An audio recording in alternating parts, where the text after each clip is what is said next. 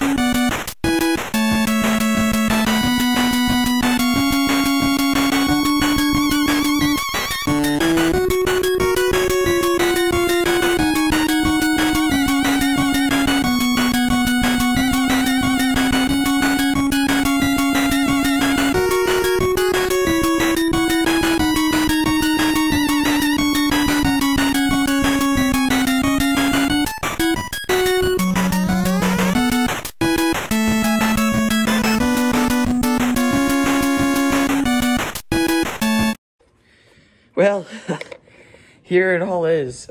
Jesus Christ. So we got some Xboxes, PlayStation, some games, a lot of games. You got like a PS2, a C64 box, Atari, Pong, Atari games, PS1, Commodore 64 Mini, Sega Master System, N64, GameCube, SNES, NES, Switch somewhere back there, this Switch here. A Sega Genesis, like I said, some boxes, a cool arcade thing, and yeah.